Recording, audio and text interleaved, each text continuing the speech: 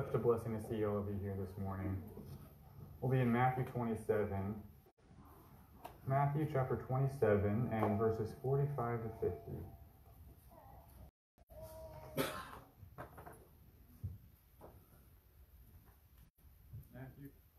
Matthew 27 verses 45 to 50. You know, to the world, today is kind of, I guess, a special day. And you know, it's a day when the world is kind of set aside to think about some things that really we think about every Sunday. That we, through the Lord's Supper, have the chance to think about the death and the burial and the resurrection of Jesus Christ. And I don't know about you, but I never really think of Easter as really any different than any other Sunday, because that's just what we do every Sunday. You know, we stop and we think about this. But I do feel grateful that the world wants to stop and have a day to think about this. You know, I do feel grateful that that's something that the world is looking for. And while certainly we want to help them get all the way to all that God desires for them, it's good that people are looking for that, because the world in general feels as though, I think, all hope is lost. You know, that really is the whole idea between the modernist and postmodernist movement, the idea that nothing means anything, and that nothing has any value, nothing has any meaning, that if we're all just a collection of cells that sort of accidentally appeared out of nowhere from a big bang, then we have no purpose, we have no reason for living, we have nothing to hold on to and nothing to look forward to after this life, and that creates a very hopeless world and a very hopeless environment. And it reminds me a little bit of a song. There's a song that a hymn that's called well, I can't think of the name off the top of my head, but the lyrics go something kind of like this. I'll remember the name because it's in the lyrics. It says, "As the storm clouds gathered in the evening sky, the day breaks cloudless in the morning." Here's the title. It's the first line of the chorus. Asks several questions. It says, "How long until we see the morning? How long until we see your face? O Lord, guide us through our journey until we rise above them," or guide us through our troubles until we rise above them in the morning. The name of the song is "How Long Until We See the Morning." And it starts with this idea of clouds at the evening time when the darkness is coming, because darkness has always been a symbol and a picture of hopelessness, of the feeling that the morning will never come and that we'll never be able to get past our troubles. You go all the way back to the time of Moses, when there were the plagues in the land of Egypt, and you remember the 9th plague was the plague of darkness, a plague so thick that you couldn't even see your hand right in front of your face, and that should have been a warning, a sign to Pharaoh that without a softening of his heart, there was only terrible things coming. There was hopelessness in that darkness, and of course the 10th plague was a plague of death. Darkness makes people feel that all is lost. And so it's very fitting that Matthew opens Matthew chapter 27 and verse 45 with Jesus hanging on the cross.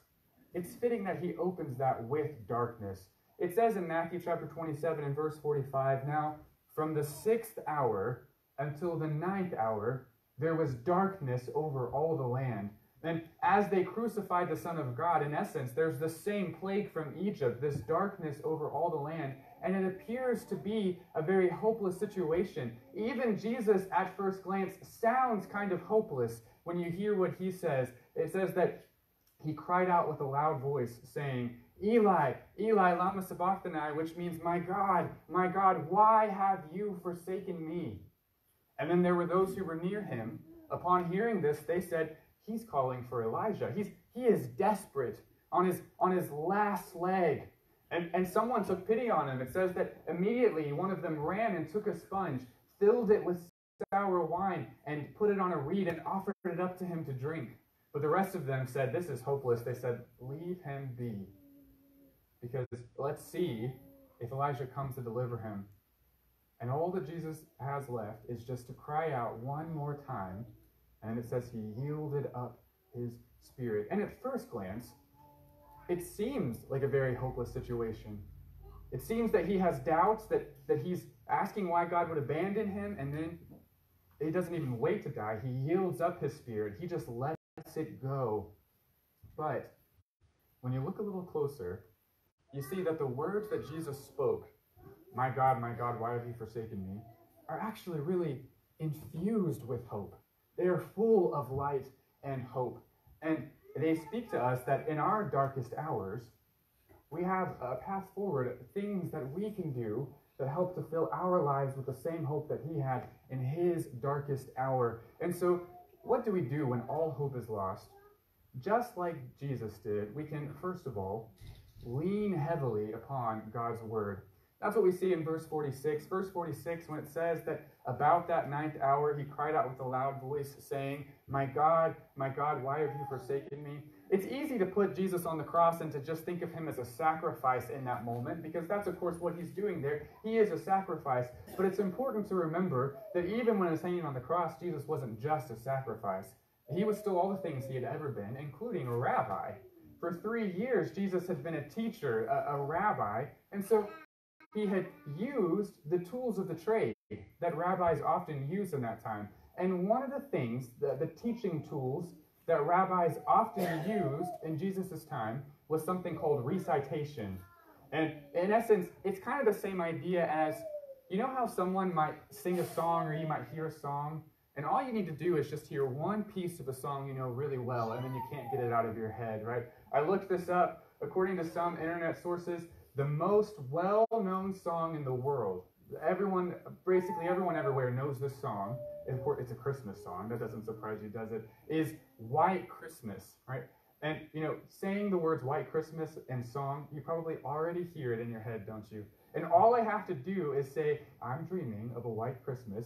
And you don't need me to say just like the ones I used to know. It's already playing in your head. That's the same idea as what the rabbis did with recitation. They would choose a passage, and their internet access wasn't as strong as ours is today back then. They couldn't just look up Bible verses very easily, and they didn't usually have a Bible they could carry around with them, so they memorized Scripture. If you wanted Scripture with you in your day-to-day life, you put it in your brain. And so all the rabbi would do is he would pick a passage, let's just say Psalm 23, and he would say the first line. Psalm 23, it starts, my brain is just tired today, y'all. It starts, the Lord is my shepherd, I shall not want. He just does the first line. And then all of his disciples, all of the people listening, they would pick up with him and they would say it with him. He makes me lie down in green pastures. He leads me beside the still waters. He restores my soul, and on, and they would say it together. Well, as it happens, my God, why have you forsaken me, is the first line of Psalm 22. It's the first line of a psalm. And so as a rabbi, Jesus is starting the first line of a psalm, and all the people there, they couldn't help themselves, even if they didn't want to. Their minds just automatically picked up and began to play the rest of that psalm in their head. Now, I think there's 2 reasons why Jesus picked Psalm 22. There's 2 reasons why he chose Psalm 22 to express how he felt and what they needed to learn as he was hanging on the cross. And the first one is the time of day. Did you notice Matthew mentioned that very specifically? He said, at about the 9th hour, Jesus said this line. At about the 9th hour, that's about 3 o'clock in the afternoon. Now, you know what happened every single day at 3 o'clock in the afternoon in Jerusalem? Every single day, there was the evening sacrifice. And so the priest would take a bull, and he would slay it, and he would lay it on an altar, and he would burn it. And do you know what they very often recited at 3 o'clock during the evening sacrifice? Very often, Psalm 22.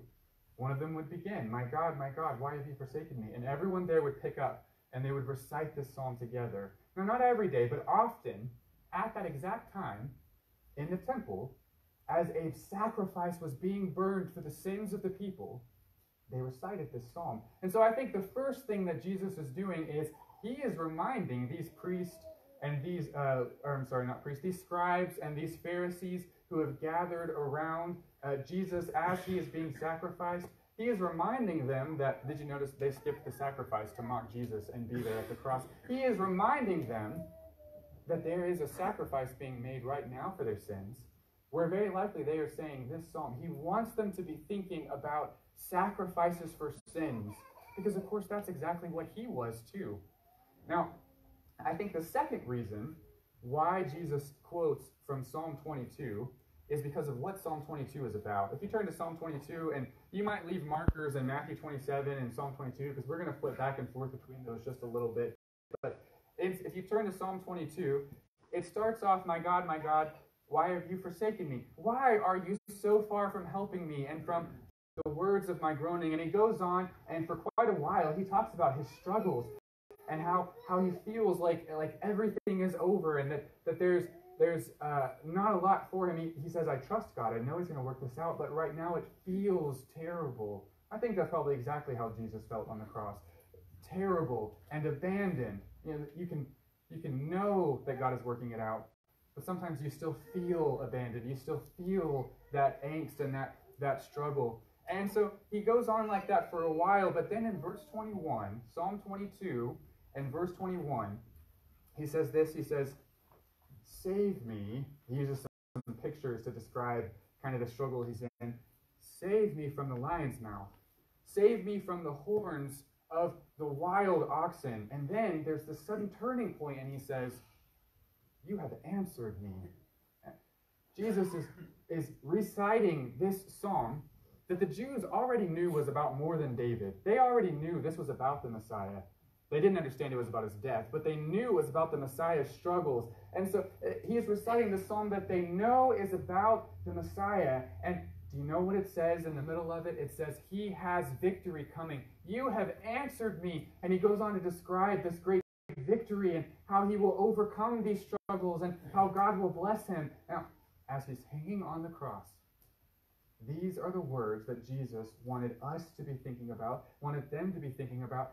These are the words that Jesus was thinking about. All hope seems to be lost, but he remembers what comes next.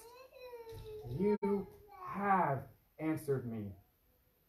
And I'm sure those are the words that could have come to mind as he rose from the dead in that great victory.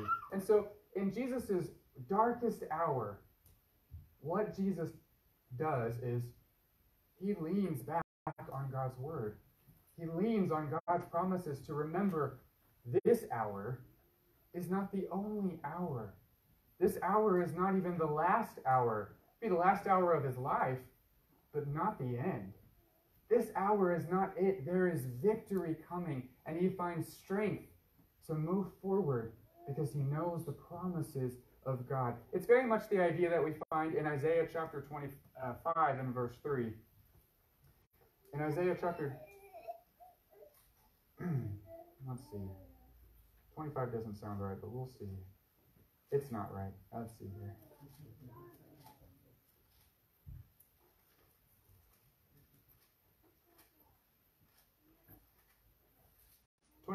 It's Isaiah 26. In Isaiah 26 and verse 3. In Isaiah chapter 26 and verse 3, he says, God will keep him in perfect peace, who sets his mind upon the Lord, whose mind is stayed on you because he trusts in you. There's perfect peace, trust, for the one whose mind is stayed on the Lord. Now, stayed, that's the idea of this is what he's always thinking about. This is where his mind is set. It's staying there. He is always thinking about God.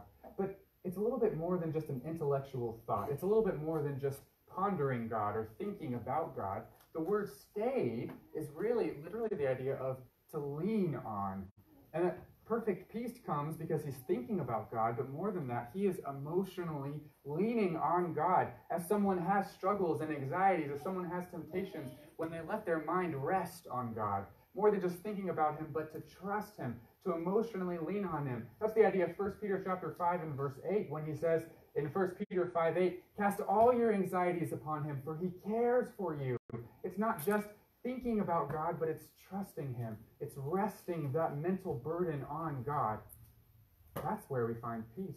Christ is thinking about God's word and the promises of God, and he rests his mental burden on God and finds perfect peace because he trusts in God. And so by leaning on God's word, like Jesus, we can find the calm and the comfort enough to really hear what God is saying. And that's really the next thing we see in Matthew 27. In Matthew chapter 27, it says in verse 47 that there are some who stood there when they heard that phrase from Psalm 22, my God, why have you forsaken me? That they said, this man is waiting for Elijah. Now that might seem very strange. Why are they thinking about Elijah? And it's because of a kind of misunderstanding that they had. You can almost see the connection there. Eli, which means my God, Eli, and then the word Elijah. Eli is at the beginning of the name Elijah. And so Jesus, they didn't misunderstand his words. It says he cried out with a loud voice. They knew what psalm he was quoting. They knew what he said. But they filled in Elijah because they had some misunderstandings. They were waiting on the wrong promise from God. If you remember from your Old Testament, God had promised that someone like Elijah would come and that someone like Elijah would pave the way of the Lord. You can find this in Malachi chapter 3 and verse 1. Malachi, the last book of the Old Testament, the one that really talks about how Jesus will come, and a few hundred years later he did. In Malachi chapter 3 and verse 1, it says that someone will come who will pave the way of the Lord. He's going to make the minds and hearts of the people ready for the Messiah to appear. And then at the end of the book, Malachi chapter 4, in Malachi chapter 4 and verses 5 and 6, it says he's going to be someone who has the spirit of Elijah. He's like Elijah in some way. And so the Jews were waiting on Elijah, or someone like Elijah, to come, and that was right, except Jesus already told him that he's come and gone. All you have to do is go back to Matthew chapter 11, and in Matthew chapter 11 and verse 14, in Matthew 11 and verse 14, Jesus says, the one like Elijah has already come, and his name was John the Baptist, and he paved the way of the Lord, and here I am, and now John is dead. So the Jews here in Matthew 27, they're still waiting on Elijah because they haven't really been listening. They haven't really been absorbing God's word. They don't understand that Elijah has come and gone, and so they're waiting on Elisha so that the Messiah can come. When Elijah is gone and the Messiah is here, and that's really the point as it continues. It says that there was someone who took the reed with a sour wine. Sour wine is really just the idea of a painkiller. It's a homemade painkiller that was vinegar and some other things that was supposed to, when they had sympathy or pity for someone dying on the cross, they could offer it up to him. Someone took some pity on him and offered him a painkiller because he thinks this is the end of his life, poor guy. And then the rest say, we don't have pity. Let's just see what happens. Let's see if Elijah really comes or not. Because they're still waiting on the wrong person. And if they had just been thinking about those words from Psalm 22, go back to Psalm 22. If they had just been thinking about those words, it would have felt eerily similar to exactly what they were living in that moment. In Psalm 22 and in verse 7, Jesus has prompted them to recite this. They're reciting it in their mind whether they want to or not. In Psalm 22 verse 7, it says, all those who see me, the Messiah, they ridicule me. They shoot out the lip. They shake the head. They say, he trusts in the Lord. Let God deliver him. Let him deliver him since he delights in him. Now, if you were a scribe or a Pharisee in that moment, and you had really stopped and been thinking about that psalm like Jesus wanted them to, you had really stopped and been listening to the words of God, you would have got to this line and you would have said, hold on. That sounds eerily familiar. And you know why? Go back to Matthew 27. We'll flip back and forth a little bit if you want to mark it. Matthew 27, right before these verses, just 2 or 3 before that, starting in verse 41. In Matthew chapter 27 and verse 41, it says, likewise, the chief priest also, mocking with the scribes and the elders, they said, he saved others, himself he cannot save. If he is the king of Israel, let him now come down from the cross and we will believe him. Now here's almost word for word. He trusted in God. Let him deliver him now if you will have him. For he said, I am the Son of God. They should have come to that point of this psalm, and if they were really listening, they would have said, we literally just said that out of our own mouths. You pick up in Psalm 22. And in verse 13. There are several similarities here. We're not going to look at all of them, but especially look at verse, verse 16. Psalm 22 and verse 16. Dogs have surrounded me. The congregation of the wicked has enclosed me. They pierced my hands and they pierced my feet. If they were really listening to God's word, they would have said, hold on. Didn't we just put nails through his hands and through his feet to hang him on the cross? And there is example after example like this in Psalm 22 of moments where if they had just really been listening, they would have said, this is about him. And you know what? If this psalm is about him, then verse 21, God will answer him. Somehow, God is going to bring him the victory, because that's exactly what David prophesied about him. And so it sort of screams, the Messiah is right in front of you. Sometimes we have hopelessness in our darkest hours because our ears aren't open.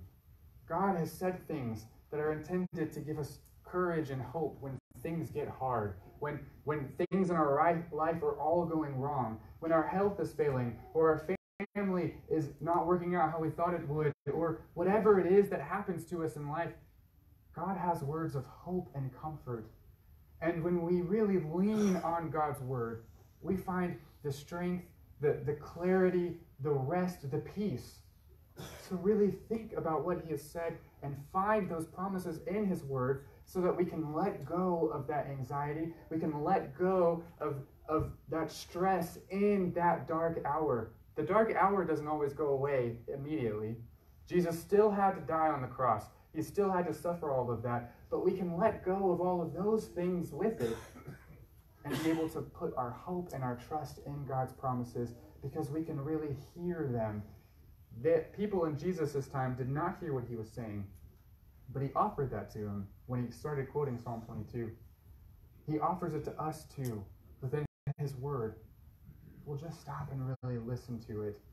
And when we do that, we find the strength to hear all that he said, to do the things that make all of this better.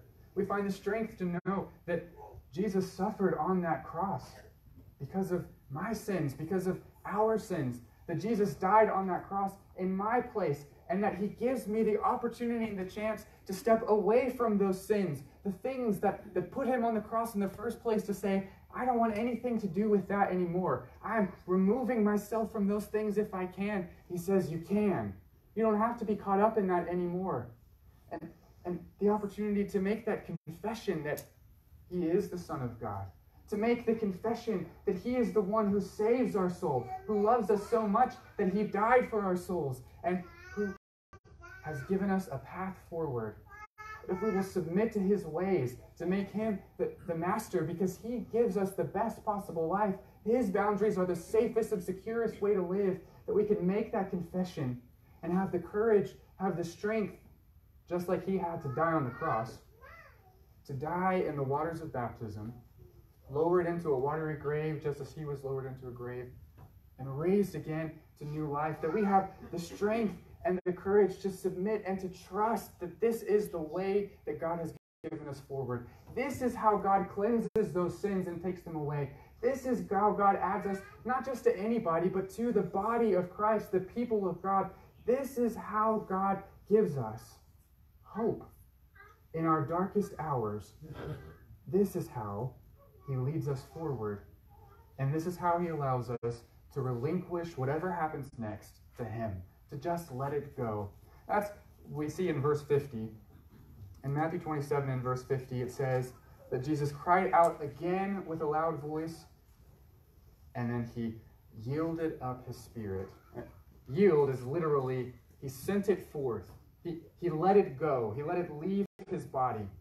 And you know, there is great strength that comes in letting go of the illusion of control of your life, especially in our darkest hours. You know, it's in that moment that we want to cling down tighter. We want to not whiten up a little bit more. We want to feel like we have control. We want to feel like we can do something to pull ourselves out of these dark spots. But when we let go of that and just trust God with our lives, trust God's word with our choices, trust God with our with the outcome, however this works out, God is going to make it good. when we let go of those things, we are able to die to self and have all the good that God has promised us. Galatians chapter 2 and verse 20 says, I have been crucified with Christ, and it is now not I that live, but him. And the life that I live in the flesh, I live by faith in the Son of God who loved me and gave himself for me. I can let go because I know how much he loves me. I know that he gave himself for me.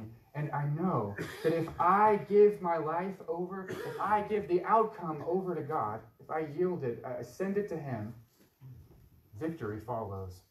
That's what Psalm 22 says about the Messiah. That's what the Messiah wanted to bring you.